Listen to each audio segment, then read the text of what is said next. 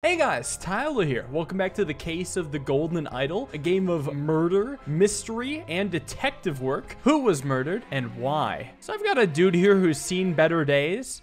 Looks like he's not breathing and been stabbed 3 times with a ruby, ring, and a walking cane. What else is in his room?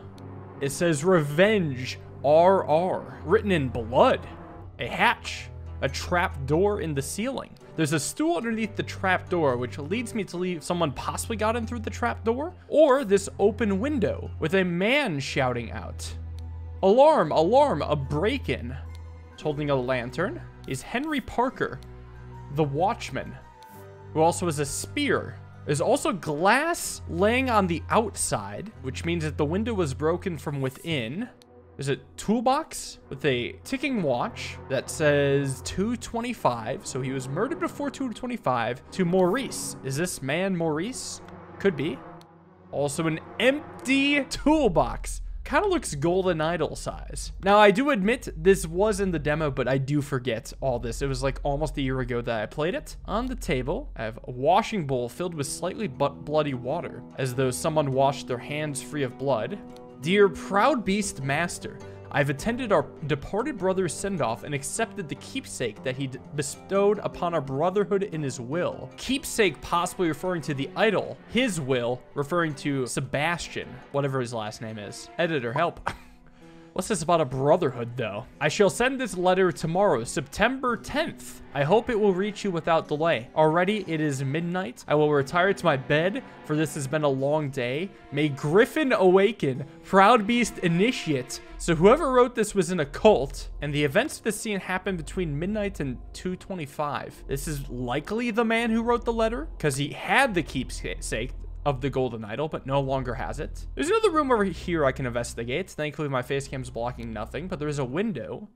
The man outside. Why did that bugger give me a note when he knows damn well I can't read? I remember this guy now. He's got a rusty half of shears, a piece of stale bread, and a note that says you can lie low for a couple of days in the old oarsman's place down at the docks, which he can't read. I do remember this bit from the demo. This guy is a big red herring. For now, let's focus on the trapdoor. Just in the ceiling.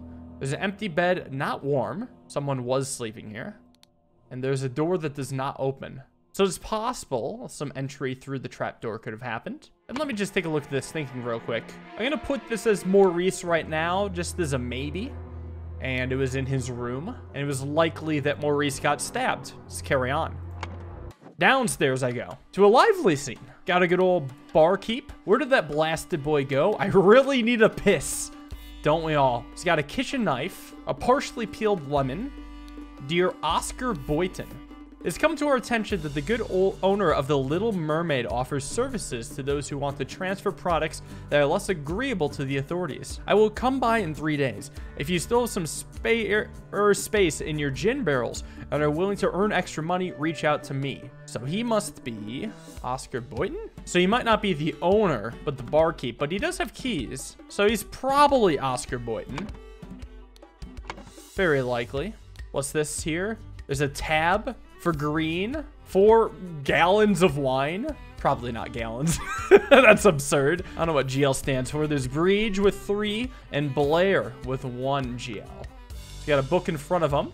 There's 2 rooms, the Dandelion room, a Willard Wright who received the idol in the previous mystery, in the previous episode. And Ash Blair is in the Forget-Me-Not room. So here's what I'm gonna do real quick. The Dandelion room is in fact the right one. This is probably Willard Wright then. And it also makes sense because he has the idol, or had the idol.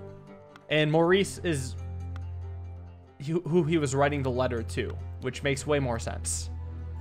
And Ash Blair is also staying here, but I don't know who that is. Here, we have Robert Redruth, the escaped convict. This is the weird-looking shady guy we saw outside that can't read. Look, his face is even the same. And you may have noticed that this was written in blood. Revenge, RR, Robert Redruth. But he can't read, so he couldn't have write it. So it's a red herring. This says the door to the street is shut with a latch. You're just gonna have to trust me on it. here. This is the Little Mermaid Inn. Amazing Evan's musical performance. The event shall commence circa 11 p.m. It is past 11 p.m., so this is probably Evan's. Oh, mother, forgive me. I will never gamble with something so dear to me again. He's got a violin, a folding blade, and a key to wear. Well, this is certainly Evan's. I've also got this guy. Just deal the next one. It's all luck anyway. Got shillings and pence, a hand of cards, a dagger, a key, and remember, you as an agent of our trading company have to reflect its values to the fullest. Never be late. The client leaves the port on the 10th. Be persuasive. Do not take no for an answer. We must get the client's product. Be effective. Once you have the product, deliver it to me immediately with the servant boy. Most importantly, no matter what you do, be mindful of our reputation. Our names must remain spotless. The product could possibly be referring to the same product in this note, but there's no name attached to it. Now we have this lady. Becam John. He was a perfect gentleman. He bought me a drink, then retired upstairs. So someone was talking about the guy upstairs who's now dead. A hand of cards, money, key, and a stiletto. And we got this. To Annie. You are beautiful like a rose. For you I will take any blows. Annie, you are like a glass of wine. Your hair is very fine. I will find gold in a mine if that makes you forever mine. You rhymed mine with mine. You're piglet full of love. Well, this is obviously Annie, and she's talking to John. Tell me, what does that man have that I lack? This is probably John. This starts the conversation. He had a small sword. That's every clue. Got a hand of cards, money, and a key. So this is very likely to be John. But then on the table, I have wine. This is John's wine. This is Annie's wine. This is the third person's wine. And then we have this with score, because they're playing cards. Annie G was playing with, Willard Wright and M.E. Probably Maurice Evans. Evans is the only E, so Maurice Evans makes sense. We can actually keep this. Ooh, this is handy. We can do Maurice Evans in this corner. And Willard Wright playing here. And then Annie, what's the G? Green. Annie Green makes perfect sense. So there's Annie Green. Then there's JB. That's definitely John something. And then there's AB, which is definitely Ash something. And this is at the end of the table. So this guy is certainly Ash. Oh, wait, this is Obi. We actually know who Obi is. That is Oscar Boyton. So then there's still Breege and Blair for last names. I remember Ash Blair was actually the brand of the tobacco that the guy had in the previous mystery. I then also just have a Henry Parker that doesn't correlate to anything, so it's probably the Night Watchman. So Breege has 3 things of wine and Blair has 1. So maybe I could base it off of the amount of time John's been playing longer than Ash. So this is probably John Breege, who has the 3 gallons of wine, and then Ash Blair with the 1. And everything is correct, so I guess I can also complete the names. And all the identities are correct. Now it's just the mystery itself. So someone crept into Willa's room somehow, while 3 people were playing cards with loud music.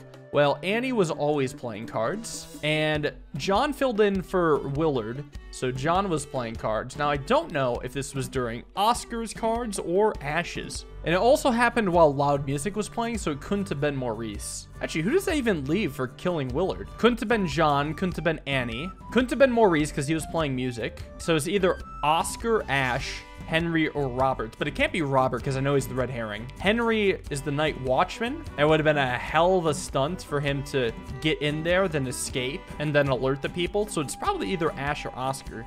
Ash makes the most sense. It looks like he's just trying to do his job. Where did that blasted boy go? I really need a piss. Blasted boy? Well, Ash Blair was in the other room. And if we think that actually he came through the ceiling, that would make a lot of sense. In fact, his coat's here. Oh, but look, the client leaves the port on the 10th. Willard Wright was also talking about leaving on the 10th, right? About sending the letter on the 10th. He doesn't have any golden idol on him, but he has the best motive. So I'm willing to bet that Ash Blair crept in his room through the trapdoor, and during that time Oscar was playing cards with loud music, and also that kind of lines up with the timing of everything. And now he has a dagger, so that's the last thing I fill in. And the scroll has been fulfilled. A man going by the name of Ash Blair crept into Willard's room through the trapdoor to steal something important. But when he opened the music box, it woke Willard up and a fight ensued. In the fracas, Ash stabbed Willard and attempted to frame an escaped convict. So there we go. That was the final level from the demo. Now I'm on my own. What in the blazes is this? Good morning, innkeeper. I heard a man was murdered here a week ago. Hey, a deranged convict did him in. Now bugger off. Tell me more about the evening when Willard Wright died. I will make it worth your while. Is that supposed to be me? Or maybe it's someone from the Brotherhood. How interesting. Let's check out the intoxicating dinner party. I've got a cool 36 clues to find. Well, let it begin. These sure are fine coats. Yes, young child. With a cigar. Little Pip. Run to the city and grab me some Ash Blair tobacco and a bottle of gin. I'll pay you when I'm back, David. So this is Little Pip. Boom. Looking at the coats. Pocket is what I grabbed. There's an overcoat and a hat. It's blue. A green coat and a hat. Oh, here I have more cigars. Oh, he was going in. He grabbed the cigar from this pocket, I believe. Yeah, he went into this pocket. Well, there's also this with notes. Dear Miss Richards, I enjoyed your company tremendously when I visited your father last month. I'm certain you would wish to hear the rest of my thoughts on the shortcomings of our society. I invite you and your father to a dinner at April 8th at my manor. Sincerely, Edmund Cloudsley. That's right. How can I forget the Cloudsley name? And then, Dear Mary, here is something for your diary from me. For you, I would fight a tiger and win from Peter Batley. All the rich folk want her. How about this? Statue has, what is this? A syringe with some liquid left in it. That is a hell of a hiding spot for a syringe. So I can go to the possibly dining hall. No, it's just the main living quarters. A lot to take in. Thank you, dear. Wait, hold on. This is the second part of the dialogue. Of course, I can give you some candles for your room, Lucia. I assume you are itching to continue reading that scandalous novel. It's key and a note. Dear Ada, I have to use this letter to share some good news. There is no substance to the claims that your late husband used his position to squander church money. The judge has decided to remove all accusations, and you will be no longer a target of baseless gossip. I truly and sincerely hope this will provide some comfort in these dark times when ignorance and impudence go hand in hand. May our Lord steward over our poor souls. So really quick, this one's Ada. This one's Lucia. I don't know what the hell this is to the right. I don't even remember touching it. Then you said, thank you, dear. No, I threw it out. I do not read such dirty literature anymore. I do hope our master's guests are satisfied and that Brian served everything as instructed. Interesting key. Maybe I'm supposed to remember the notches on it. This is a simple key. The dinner party will take place on April 8th. Everything should be ready before noon. Prepare roasted boar. Young Ms. Richards appears not to enjoy meat. Therefore, prepare some alternative side dish. Well, let's keep looking through the kitchen. To Mrs. Smith for 3 years of service. Who's to say which one is Mrs. Smith? Mrs. Smith needs 2 eggs and a pot of tea each breakfast. No heavy food for dinner. You are responsible for Little Pip doing all his errands. Mr. Walker, I am to be woken up and dressed at 7 a.m. I expect to read my daily newspaper by noon.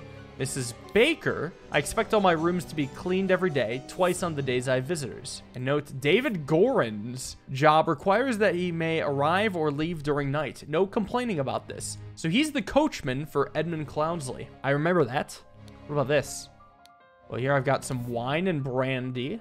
Full and sealed bottles with red liquid labeled wine. Full and sealed bottle with amber liquid labeled brandy. What about this door? Well, there's another lock with lots of food inside. Loaves of bread, some lemons, vegetables, and meat. So it's all prepared for the dinner party. Has the dinner party not happened yet? Door to the outside not locked.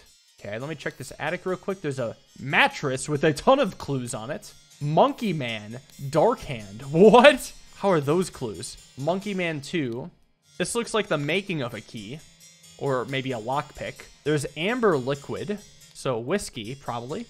A forged key. A couple of pennies, a fancy handkerchief, and a shiny pocket watch. I remember the handkerchief is similar to Edmund Cloudsley's handkerchief, but it's all hidden in a mattress. It's a giant seed. There's a locked door. There's a drawer here with candles. A diary on April 7th. Oh, so the dinner party hasn't even happened yet. This has been an ordinary day, mostly spent in preparation for tomorrow's dinner event. I do believe the time has come for me to ask for a raise in salary after all these years I've loyally worked here. It is a difficult conversation to be had, but I will strengthen my will and talk to Master about it tomorrow. There's also the wise slave. So this is a servant who wants a raise. Only 1 pound and 2 shillings and ink to write that note. There's also a drawer down here with print paint and down with parasites. Too long have they feasted on our blood and sweat, possibly referring to the Lord, such as Edmund Cloudsley. There's another locked door, probably for the other servant, with a ton of lockpicks, Ash Blair tobacco, a dagger, a pistol. Oh, and David. So this is David's room.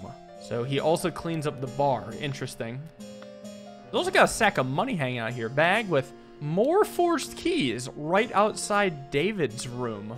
I feel like I'm supposed to mark who lives in each room. So there's, what, 4 stories here? One of the servants lives here. This one's got to be David Gorin. And then this could be anyone. I mean, whoever is here has just been stealing stuff. Let's go check upstairs. Oh, there's a ton more going on here. This one is huge. How about this room? We got pink sauce, partially empty. Could be a poison. Once your target has ingested the love potion, establish eye contact and hold it as long as possible. In most cases, the effects will be felt within 2 days, depending on your own appearances. Ah, yes. They will love you as long as you're not fugly. And then in here, I've got 4 shillings. I will not change the rule that the staff member who has worked here the longest gets the bottom room. Do not bother me with such nonsense again. So the only length of someone working here that we know of is 3 years, and they have a commemorative thing. Nobody else has one of those, but we could stumble on one of those. I think that was Smith, so it could be Smith who is the longest. Oh, and here, the Laceless Count, the besmirched lover of Lusitania. Oh, is this the smut? Is that what this is? So the C has been reading smut, and I'm gonna put Ada at this lowest room. Or no, it's Smith. We don't know, actually. Oh, well, that means Lucia isn't Smith. So it's likely Ada Smith and Lucia something else. Likely, unless if there's another female servant. In that case, I'd have to go back on it. Locked door. And what about this top room with the locked door? Remember to take the 4th one from every row. Huh? Candles.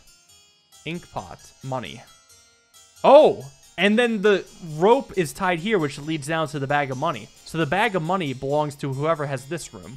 Let's explore a bit over here. There's a book. More books with secret codes. Such trivial ciphers as reading only the first word of every line are easy to produce on short notice, but extremely unsafe and easy to decode. Consider this simple example. Money has changed hands. Does that have something to do with this? 4th one from every row. 1 meaning word? Well, that's probably just telling me there are secret codes. There's a safe with a note. Due to the sensitivity of your stomach, I advise abstaining from alcohol for the next month. Also consider a glass of peptic tonic before eating to avoid upsetting your digestive system. Here's the peptic tonic, cloudy liquid, and opium. Yeah, they did medicine differently back then. So someone's an alcoholic and is coping with opium. There's another safe with the golden idol. Look who's back. And some money, of course. I've got a ton of notes here. Dear Edmund, this cannot continue. Since my return and move to Sebastian's Manor, he has asked for financial support 7 times. He clearly is unable to take any monetary responsibility. Please, I need your help, my dear brother. Sincerely, Rose Kubert. And what's up with this palm tree attached to a rope, huh? There's a lot to take in. Oh! Ooh, Mrs. Baker's starting date in 1787. So Ms. Baker's only been working here for like a few months, a little over half a year. And then, dear Edmund, I liked your idea. Let's send him to colonies where his violent nature will make him feel at home. I hear you're having dinner with Lady Mary and her well-to-do father, Lothar. Peter and I were to join you. We could beguile him with tales of adventures in the colonies so we can ship him away. There's a waste bucket with a ton. Well, Edmund. You seem pretty pleased after the old boy passed away and a spot freed up for you in the House of Lords. Take care of those with whom you ally. I have many friends and will deal with you swiftly if you dare cross me. Lord George Bridges. The revolution will come for the likes of you, you crooked bastard. Soon you will pay for your sins against honest common folk with your blood. Final Vanguard. So that's probably who's ever in the bottom right. There's also a star attached to this letter. A red star. Cloudsley. Once more, you have failed to answer our requisition. This is the last warning you will receive. Your transgressions against this demand amends. Your only course of action you have is to surrender yourself to our justice. Last chance for repentance, serpent, or we will unleash one of our stewards upon you. The Brotherhood of Masks. Oh god, is Edmund Cloudsley gonna die now? Dear uncle, I hear you are interested in Lady Richards. I think you are too old for her. I shall court her instead. Secondly, please lend me 300 pounds. It is small change to you when I am desperately in need of it at present. Truly yours, Peter Batley. Oh, so this is the Batley sigil.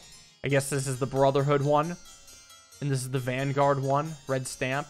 Same goes with Bottle Room. So now, finally, I imagine the last room is this room, where the actual death happened.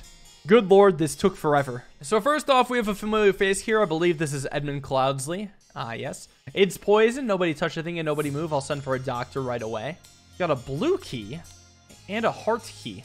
There is the lady with the pink dress who is very likely Mary Richards. This is horrible. Yeah, she's got a matching dress and coat. Oh, Mary Richards. And there's this man. She does seem rather unwell. It's extremely upsetting. Well, he could be anybody, but obviously someone written about. She is not breathing and her face is blotched. A fan, 4 pounds, and rings with various gemstones. Yeah, I recognize her from the previous, or not the previous, but like 2 cases ago. Is that Rose Kubert? So she's been poisoned. At the dinner party, Rose Kubert ingested the poison and died. There's also this man. You killed my aunt, you devil. I shall execute you on the spot. Oh, this is Peter Batley. I remember you. Pack of cards and a fork. And he's accusing... Oh, Lord, this has nothing to do with me. He's accusing this man. Note to self, if you get frustrated when working, remember the tale about the rich lord who married his donkey and you will feel better. Ensure that the beautiful lady sits next to me during dinner. I will slip you a shilling from Peter. And then we got some keys. These are the same keys as Edmund's. This is likely Brian. That would make sense anyway. This guy, we don't know who he is. He's probably Lothar. Yes, Mary and her father, Lothar. So that's Lothar Richards. So then behind here, we got water, wine, lemonade, and peptic tonic. That's all the clues. Also have the meal. So I got to figure out where people were sitting. Someone had the roast, wine, and brandy. Someone had salad, lemonade. Someone had an untouched salad. Cloudy liquid, untouched, and clear liquid, and then cloudy liquid, red liquid, roast, red liquid, salad, cigar. Oh boy. And then take me downstairs. I've been here before. Right. That's a lot to take in. Now I've got to get to clue solving. If I can at least get all the people, that would be perfect. And Brian what? Walker, I guess? Brian Walker? It's the only one that lines up. Then Lucia Baker makes most sense. And let's hope I got this. 2 or fewer slots are incorrect. You hate to see it. Well, Baker's the cleaner. So she's the cleaner, she's the cook. So Smith is the cook. So do I have Lucia and Ada backwards? I do have that backwards. That means I gotta go back on my thoughts about the rooms. But at least I got these people right. I'm pretty sure this is Brian. Yeah, because, I mean, he's got the same thoughts as these books suggests. And it's likely he's been here a while. So Brian Walker. And then let me check these 2 rooms again. Remember to take the 4th from every row. I'm curious about that clue. So this is likely Lucia Smith. And then Ada Baker. And then, what the hell is this room? Little Pip? I mean, I guess it could make sense. Yeah, that makes the most sense. So then there's people at the dinner party. So I've got to figure out, I think through the kitchen, who eats what. Ms. Richards does not enjoy meat. Unfortunately, there are 3 dishes without meat. There's also only 1 person that's been poisoned. And the poison is also a drink. So the thing that's been poisoned is either the lemonade or this amber. But I can't know just yet until I know who had what. And one of these three is Ms. Richards. She could have had lemonade or cloudy liquid and clear liquid. Lemonade makes the most sense for her. Although, what the hell is the clear liquid again? It's in here, isn't it? So, peptic tonic is the cloudy liquid. Opium looks like clear liquid. And actually, I don't even know. This is Edmund Cloudsley's place, right? Yeah, this is Edmund Cloudsley's place. So, he probably owns this safe with the blue lock, I should mention. And he has a blue key. And he has a blue key. Clear liquid is probably water, come to think. So, this is probably Edmund's. So, he's got the Pepto-Bismol or whatever, and water because he's non-alcoholic, and he's at the head of the table, so that makes the most sense, especially in his own home. And he's got a note from Peter asking the lady to sit next to him, and he'll slip him a shilling, but there's no shilling on him, so he probably didn't ensure that the lady's next to Peter. So I think it would make a lot of sense that Mary Richards is the vegetarian next to Edmund. And then the other people are Rose, Peter, and Lothar. Well, Peter's holding his fork. Are any of these missing a fork? Oh, yes. This top left one is missing a fork. So this is Peter. Well, Mary is right in between them then. I don't know what to make of it. Yeah, Mary could be either. Oh, but probably not the cigar one. Does anyone seem like they've been smoking? I mean, it could be her father. Did they mention anything about her father being into cigars? He's well-to-do. He has a violent nature. I could see him being a cigar smoker. So that would make a lot of sense with Lothar being here. Oh, and actually, this being Rose makes a lot of sense because her and Edmund both have the Pepto, but hers is half drank. Edmund hasn't touched his. And there's like a lot of notes about how maybe people want Edmund dead. 2 groups of people want Edmund dead. So probably one got to him through his Pepto, but he didn't drink it. Rose drank it, and she died, and that is correct. So, someone poisoned. I gotta figure out exactly what it's called. Is it the tonic? Peptic tonic. Why did I call it Pepto-Bismol? So, the tonic was poisoned, and then the key was hidden, but they wanted Edmund dead. Someone wanted him dead. The Final Vanguard, or the Brotherhood of Masks. I mean, I could put this here. Final Vanguard wanted Edmund Cloudsley dead, and then someone poisoned the tonic and hit the key. I mean, this is where the tonic is. It's the blue key, so it's very likely him having something to do with it, and he's just bluffing. Are the keys exactly the same? I think so. Also, the syringe being put in here leads me to believe that it's very likely the servant to put it here. So, Brian Walker poisoned the tonic and hid the necessary key in a pocket, I guess. This is just wrong. Oh, it's not a coat pocket. That's what this pocket referred to. Hold on, let's get rid of the ones I don't know for sure. I think it's this. Brian doing the poisoning makes a lot of sense. I think the idea is this. Blue lock, look at the blue key. This is the blue key. I should look for forged blue keys that appear similar to this. Or non-blue keys, rather. Just forged keys that are similar to this. Ah, the key's in the bag. Well, hold up then. The key is in the bag, and whose room is at the top? That's Ada Baker's room that's attached to. So it has to have been Ada Baker who poisoned the tonic. How did she even get access to us? I don't know, but I still think it's Final Vanguard who wanted him dead. Well, at least we're getting closer. The key has to be in this note. 4th one from every row. That can surely only refer to a letter. Well, let's look at this.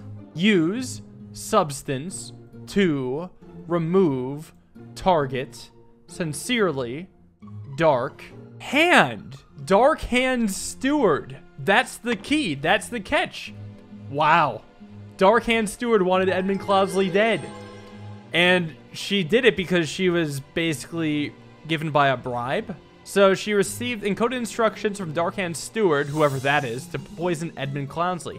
She used her ability to move freely throughout the rooms while cleaning and made a copy of the key to the medicine cabinet. She used the syringe to poison the sealed peptic tonic bottle. However, during the party, Rose asked for tonic and drank it first and died from the poison. It's all come together. Beautiful detective work. I mean, how fun is that?